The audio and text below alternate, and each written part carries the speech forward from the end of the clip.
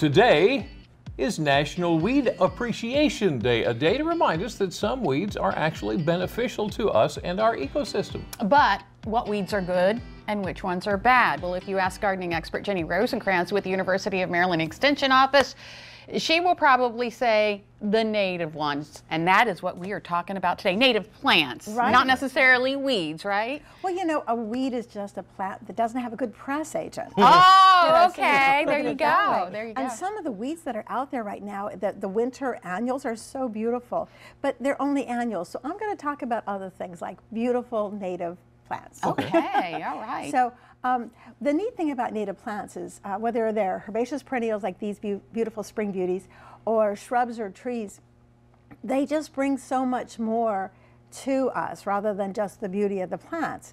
The whole ecology of them say that they support a lot of things, not only the beneficial insects, they support the birds, they support a lot of the critters. I mean, I know we go, oh Lord, there's the deer eating my hosta.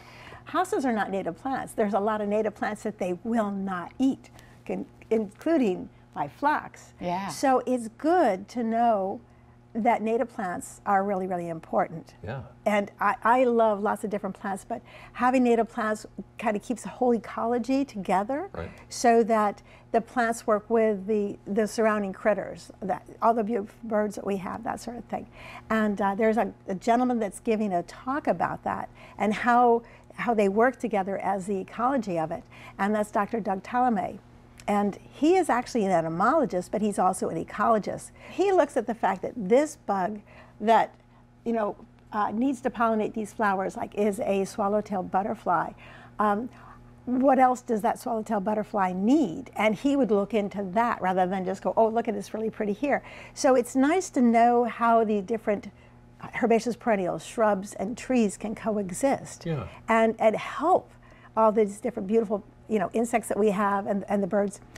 He did a really cool topic with the birds where he had bluebirds and he put a camera and he watched how many times the bluebirds went back and forth, bringing back caterpillars. They are a wonderful control of a lot of these caterpillars. So like in the springtime we have the eastern tent caterpillar.